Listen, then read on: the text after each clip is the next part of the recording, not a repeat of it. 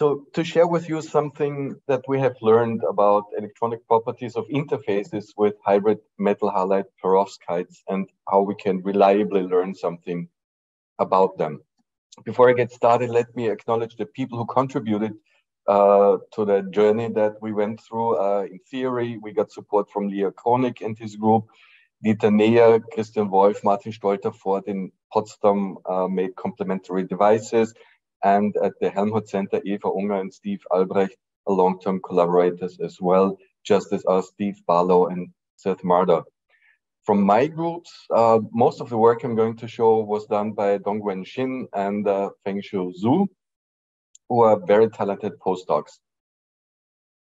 Now, this is what you may find from literature, that for one given interface between two materials, you find three different reports that are mutually exclusive in terms of the statement, whether you have charge carriers at interfaces and what is the energy level alignment. Particularly the vacuum level alignment. This is something that you very often find assumed in literature based on individual material properties that were reported earlier. And of course, this is a full neglect of physics and chemistry that can go on. Now, given that you have these three very different reports in literature, which one should you take to relate the interface energy level alignment to the device performance, for instance, of a solar cell? And that is a question that almost nobody asked. Is that then the energy level alignment that you typically determine in the dark, in the ground state of the system, is that reliably to be used to explain the function of a device under illumination like you have in a solar cell? In any case, to understand the energy level alignment, electronic properties of materials and interfaces, the best methods to investigate that is direct and inverse photoelectron spectroscopy that gives you information on the valence electronic structure, the core levels, and the conduction electronic structure. Now, the problem, of course, is we have to apply these methods in a very concerted way so that we know exactly which parameters we can extract from our sample and the material, because actually this is not a true ground state measurement, because you're illuminating your sample with UV light or X-rays and you're extracting electrons, so holes have to be removed from the sample. So it's not exactly a ground state method. And we already know that for metal halide perovskites in particular, sample handling and sample history is particularly important, but I will come back to that in a second. Just to give you an example on how we have to adopt also data analysis compared to what we have been used from other materials, we have to keep in mind when we do a UPS measurement that we are extracting electrons from the entire Brillouin zone. And crystalline materials like metal halide perovskites exhibit a certain band dispersion that you can see here. That's the valence band dispersion. So when you're doing angle integrated UPS, or if you have a thin film with very randomly oriented grains, you're averaging over the entire band dispersion, meaning that the true valence band onset that is located out here has a very small and low spectral weight. You have to emphasize then that by not plotting your data on the linear scale, as is typically done, you have to plot them on the logarithmic scale to enhance the visibility of the true valence band onset. This is known for years, but it has not yet transpired the community as such. So this is something to highlight. So in the next few minutes, I'm then going to remind you of a few fundamental electronic properties that almost all semiconductors feature, but particularly also metal halide perovskites, because they are semiconductors, and that includes surface gap states and their influence on surface band bending and inducing photovoltage, effect of dipolar adsorbates on the surface, and reversible bulk doping by oxygen. Since particularly the methods that we use to understand the electronic properties are surface sensitive, like UPS, XPS, we have to keep in mind that we're not looking at the bulk, and we have to critically assess what the bulk versus the surface is. And then we come to the question, how does operando measurements actually work, and how can that influence the energy levels of a typical interface that you will find in a solar cell? Let's start with surface states and band bending and surface photovoltage. So we know that the surface of many perovskites, particularly in vacuum, can have surface states or gap states. These are states that exist only at the surface of your sample, could be due to lead zero defects that form very frequently. And these then pin the Fermi level right at the surface at a different energy position with respect to the band edges, at a different position with respect to the bulk. That means when you do a measurement of such a surface, it looks like it is N-type or intrinsic, whereas actually in the bulk it can be P-type. So this must be carefully taken into account. And it is very simple to check actually whether you have such a presence of surface states that mimic a certain N-type or P-type behavior by shining visible light on your sample. That is schematically shown here. You're exciting electron-hole pairs, and then electrons can go and fill these surface states, and that leads then to a flattening of the bands, so that what you actually measure here is then more representative of the actual Fermi level position in the bulk. Only problem is this surface photovoltage that you should check for in every UPS or XPS measurement. It's very difficult to actually achieve flat band conditions because the surface photovoltage magnitude, so by how much the surface band bending can be reduced, depends on the logarithm of light intensity, and that can be insanely high. Nonetheless, if you have checked that you do have the presence of lead zero induced surface states and you want to get rid of that, slight exposure of your sample to oxygen, molecular oxygen, is sufficient to oxidize these lead zero surface defects, and you can then re-establish flat bands and measure representative properties of your perovskite. Still, we know that, of course, then you have lead oxide species at your surface, and their position of the energy levels is not yet known. Whether they're in the gap or not, that still remains to be elucidated. The next thing is, typically you don't have perovskite as such, you typically have it on a conductive substrate or a metal electrode or some other electrode material. And then we have to keep in mind that a semiconductor can be either intrinsic without doping, or it can have various doping levels that go from low to high doping levels. And depending on the doping level, you will have a certain width of the depletion region that you are usually known that you know from Schottky contacts of a semiconductor to a metal, that you will have at the interface between the metal and the semiconductor charge transfer, and that then leads to band bending at the interface with the semiconductor. And if you have high doping levels, then this band bending occurs over a small thickness because the depletion width depends inversely on the carrier density. But if you have an intrinsic semiconductor, you will observe something that looks like flat bands away from the interface. That then in turn means when you have a certain doping level, you will see that the energy levels that you measure depend on the thickness of your perovskite layer. If you have an intrinsic semiconductor, the depletion layer width can be a centimeter or even more, meaning that the Fermi level position that we determine is not yet representative of the bulk. And when we look at the typical thickness of perovskite layers in solar cells, we see that the doping level will play a huge role in the position of the Fermi level. So just doing a measurement with UPS or Kelvin probe to assess whether you have a certain P or N-type behavior of material is certainly not enough. You have to do the thickness dependence and also have to use some other methods to assess the majority of the carriers.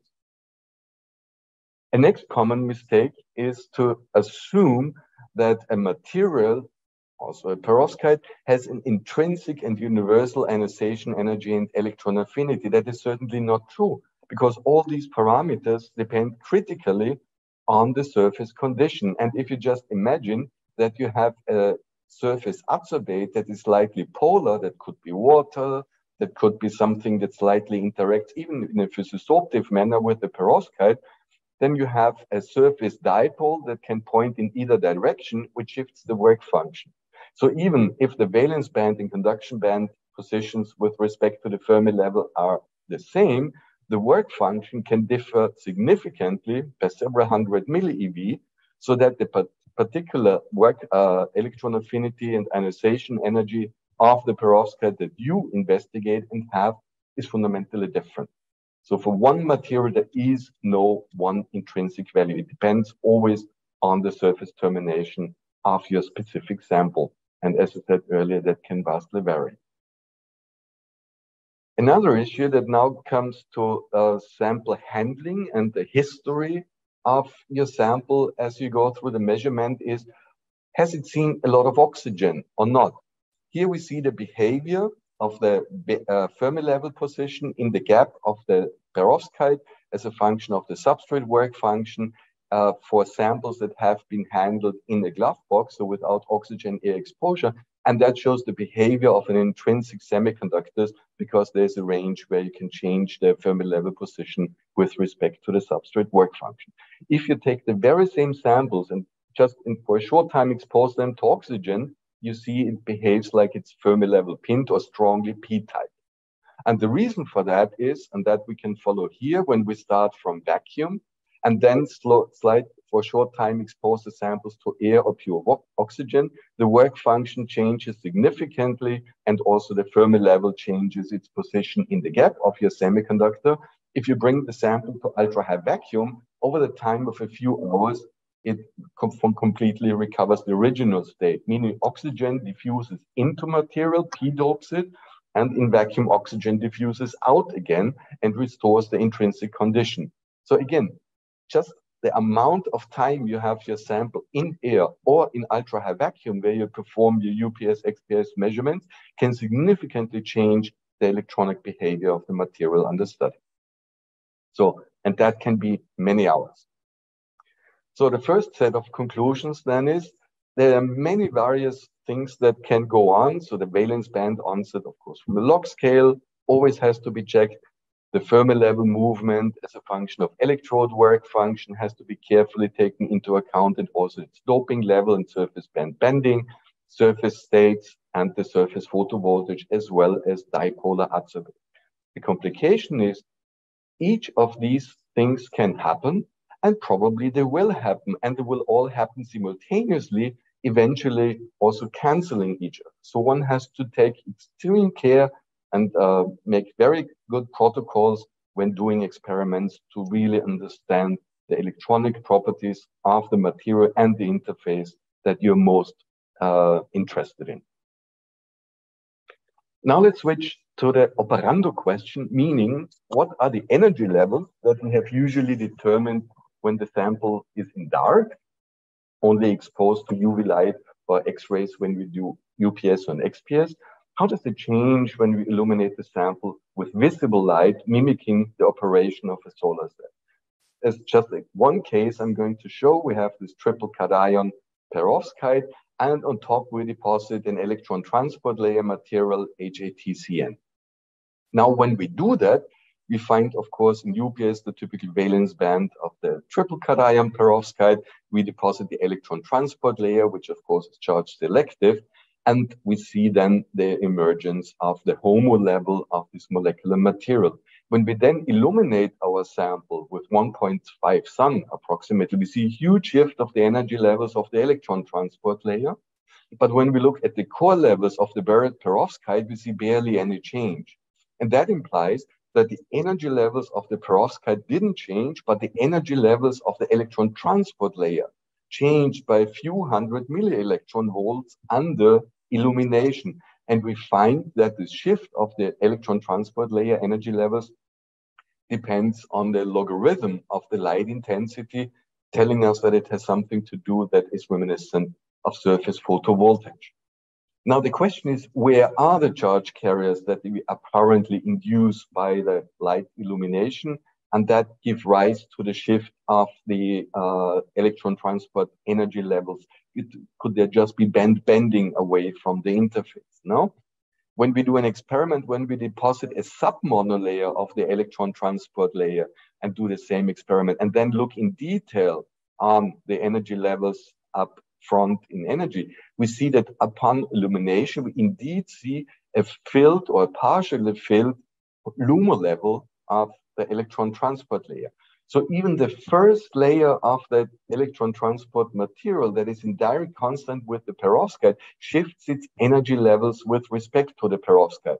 This has never been seen in any semiconductor heterojunction so far, because of course the prerequisite for that is that you have a physiosoptive contact.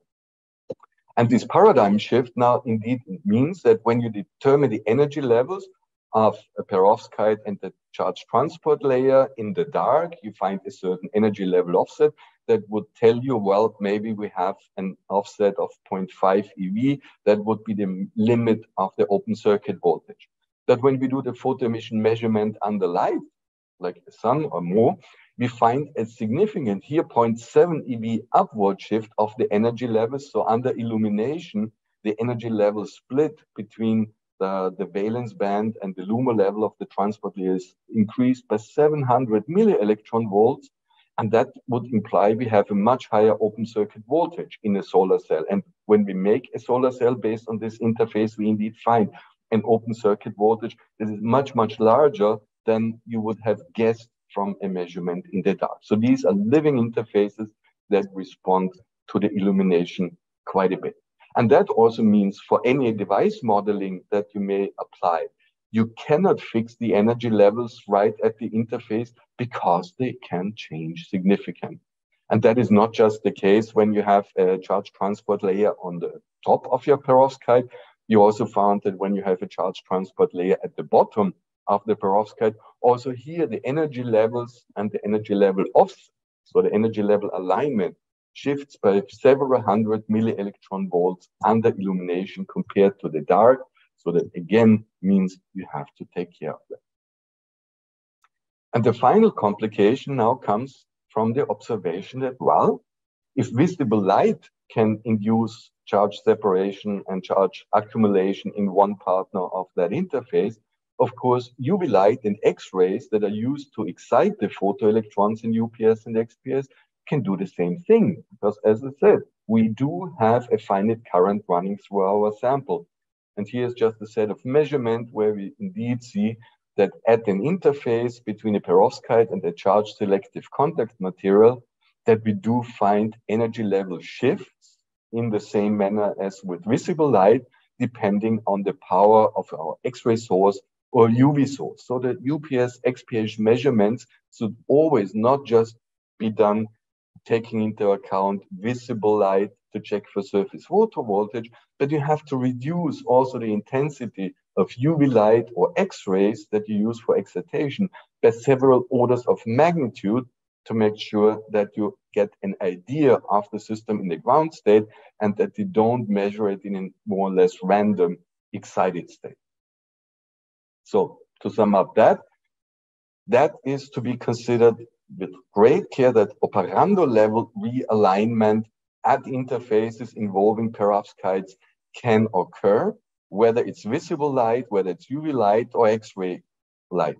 And that means you have to be extremely careful.